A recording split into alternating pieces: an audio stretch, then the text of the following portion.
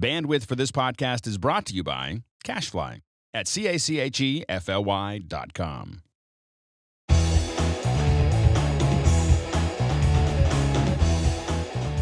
Welcome back to MacBreak Studio. We're continuing our discussion on the new features of Final Cut Pro 10.1.2. And we're going to be looking at specifically file management, where last week we looked at media management. You have some things to show us that are new relative to that. Yeah, a couple things related to how Final Cut handles files, where it puts them, and how it names them.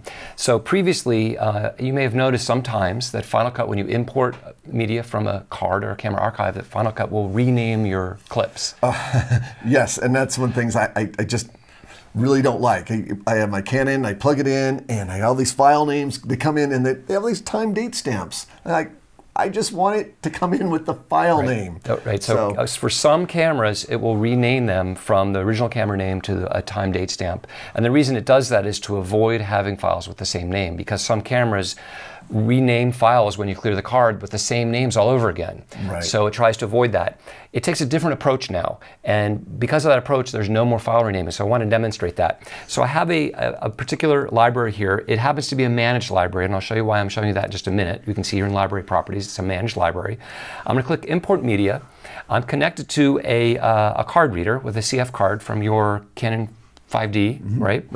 And what I'm going to do is select a clip in here. That is, that's it. That's the one right there we want? Okay. Yep. And I'm going to click Import, and I'm going to choose to copy it into the library.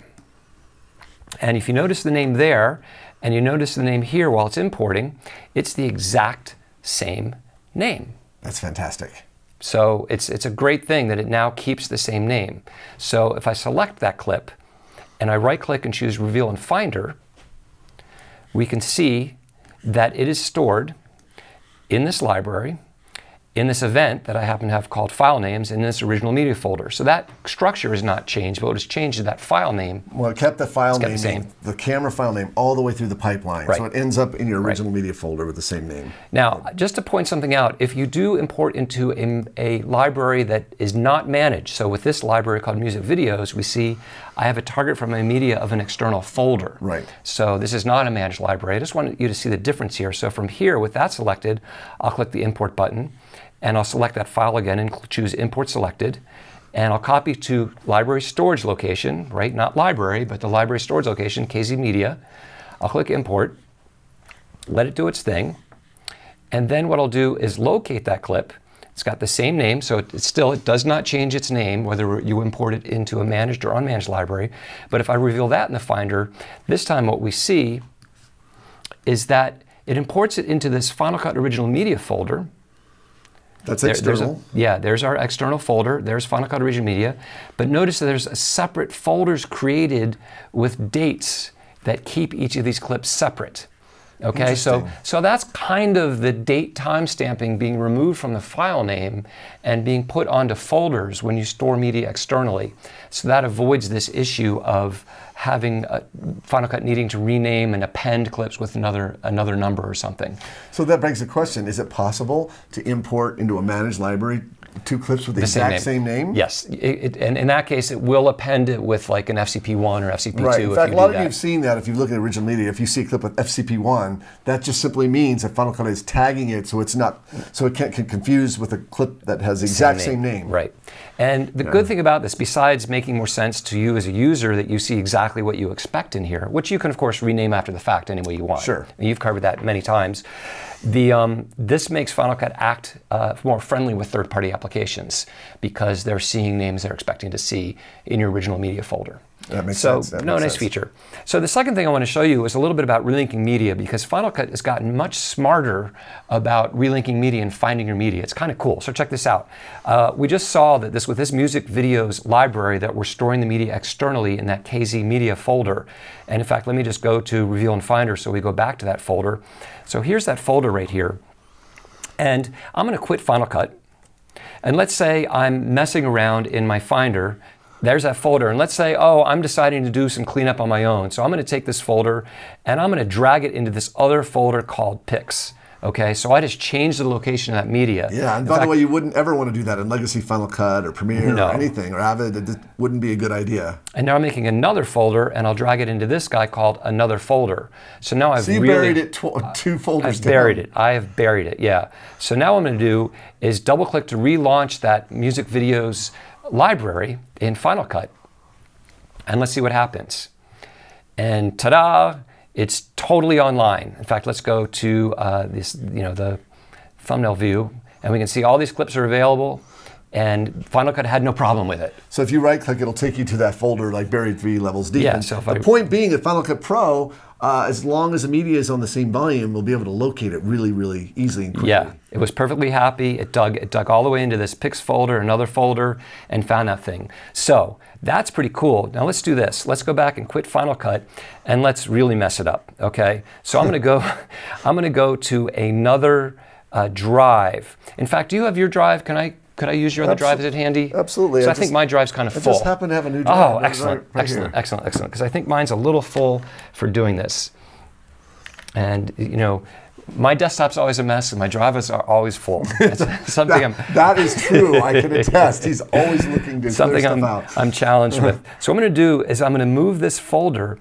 And I'm going to do the media folder, yeah, right? so I'm going to move it. I'm actually going to, I'm going to drag and I'm going to hold down the command key to do a move instead of a copy. That's okay? a finder operation where you can move a folder instead of copying it. So it's no longer going to be in its original location. So we're going to find out if Final Cut can find it in its new location, right? Yeah, and it's asking a little much. I know it is asking a lot, but... Okay, so it's copied.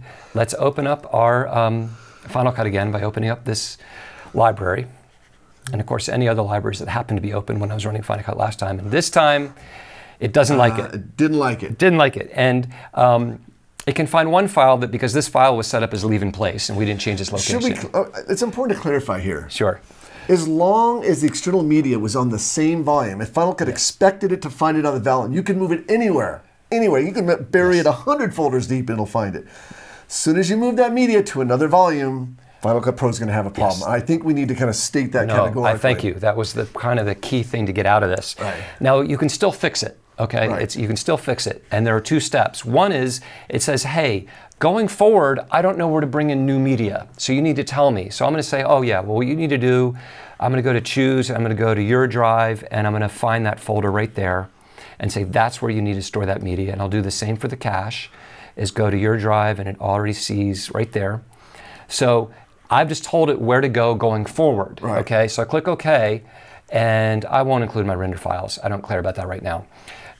So that didn't bring the media online. What it did is, going forward, if we import new media, it's going to go to this new drive. Sure. Okay, so the last thing we have to do is just relink media. So with the library selected, File, Relink Files.